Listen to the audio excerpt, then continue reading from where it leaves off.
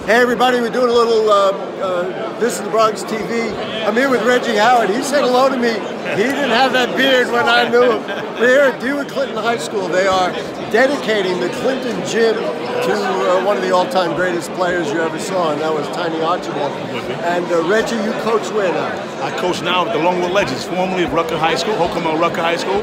And Rucker, as you know, was one of the famous parks where Tiny Archibald played ball at. Tell me a little bit about, you said Tiny raised you. Talk to me about the influence he had. Tiny grew up in my neighborhood. Tiny grew up in a project called Patterson Houses, right across the street from my neighborhood, which is Mitchell Houses. Tiny used to use our community center because their project didn't have a community center 3 times a week, Tuesdays, Thursdays, and Sundays. And what he did was he tutored me, Rod Strickland, Kyrie Irving's father, Dedrick Irvin.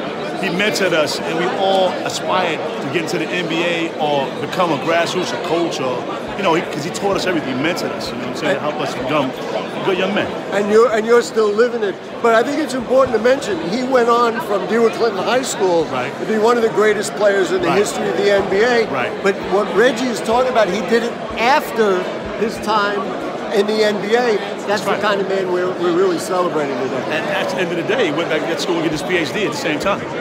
The man just had a heart transplant. I mean, what else can you say about Tiny Archibald, man? He's one of, I would call God's gifts to the earth, man. I mean, especially for us coming from the South Bronx. And I'll tell you this, as a fan growing up, now I am a Witt Clinton alum, class of 71, but as a fan of basketball and city basketball, if you were to draw a picture of the perfect point guard, you would draw a picture of Tiny Archibald. He could shoot, obviously he could pass, he could do everything you need, play defense. He was the best of all time.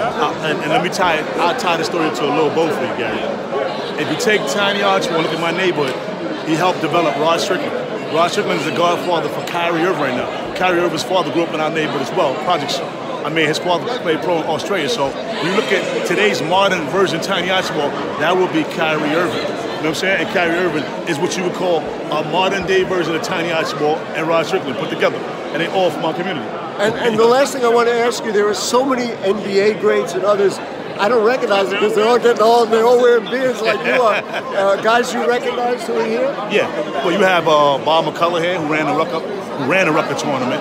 You have Floyd Lane here, who was from City College. Actually, the coach played in the 59-60 championship team.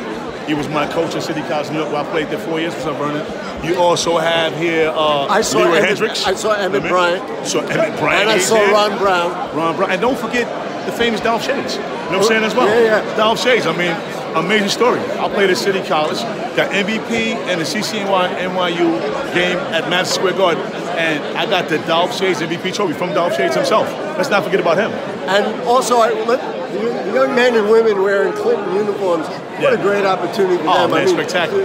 They get to do what you did, and visualize themselves like this, but realize there's nothing easy about it. I was trying to explain to some of the young guys, hopefully they can make a connection. I mean, when you have legends around you like this, we learn from the people we're around.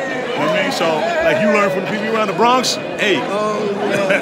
At the end of the day, the kids hopefully they can learn from some of these legends that they're around, Gary. Reggie, I'm so glad you said hello. I wouldn't have recognized you. But we always conclude these videos by saying the name of the website, and that is, why do we do it? Because this is thisistheBronX.info. That's right. That's what this is. Thank you, Reggie.